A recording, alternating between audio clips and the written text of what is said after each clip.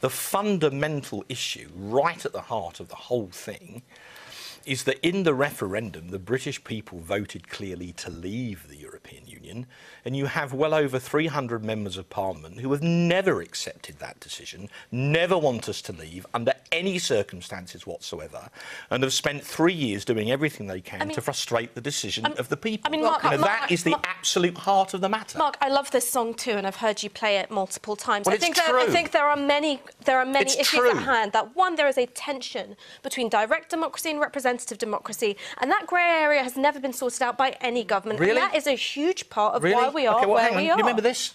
This is the booklet that went through every door. I love that you've come prepared. Oh my God! Well, I took you seriously, right? This is the booklet. He brought his homework. £9.2 million of British taxpayers' money.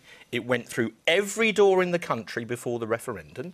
It said, on the final page, this is a once-in-a-generation decision. And then it said this. This is very clear English.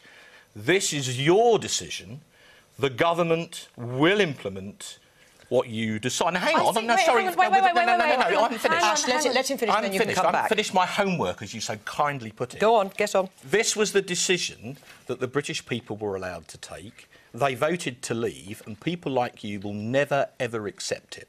Won't I? So, No. look, I voted Remain, but I also thought that a soft Brexit compromise would be legitimate because you're right, people voted to leave. But I see your leaflet, and I raise you the principle, and I raise you the principle of parliamentary sovereignty. It's in the hands of Parliament Who elects the Parliament? to put together a deal. But look, if you're saying that parliamentary sovereignty is drawn from the electorate, which I agree with, it means that you have to take the fact that the electorate elected a hung parliament in 2017, which is a mandate for compromise, and this is the tension I'm talking about. Well, right. It's a deep constitutional matter which can't be resolved by a leaflet with any way you spin it, they voted to leave. But then what about the law passed by Parliament, and if you're talking about parliamentary sovereignty in a hung parliament, that is compelling the Prime Minister to ask the EU for an extension? Should he abide by that law? Well, the law was passed by a group of MPs whose sole objective is to keep us in the European Union. Well, it was passed by Parliament. Either Parliament is sovereign or it's not.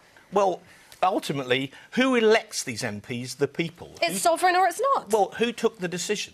That's a leaflet. Parliament is sovereign or it's not. It's not just a leaflet. It's symbolic. Sorry, it's a leaflet posted. Let's open it up. It's about democracy. All right.